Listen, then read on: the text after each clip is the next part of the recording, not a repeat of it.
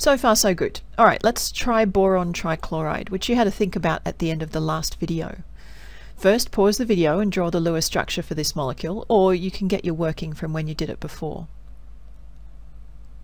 This is what you would have drawn. Remember that boron is one of those funny atoms that can happily be electron deficient, so it doesn't have a full octet. So, how can the bonds position themselves to minimize repulsion? Well, in this case we've got 3 bonds. If we draw 2 of them linear, then the third one will have to point out at 90 degrees. Is this the best that we can do? What if we shift them around to even the spacing out? Hopefully this is what you predicted in the task at the end of the last video. This molecular shape with 3 bonds spaced out like a propeller is called trigonal planar because the bonds point to the vertices of a triangle and they're all in the same plane, so this molecule is flat.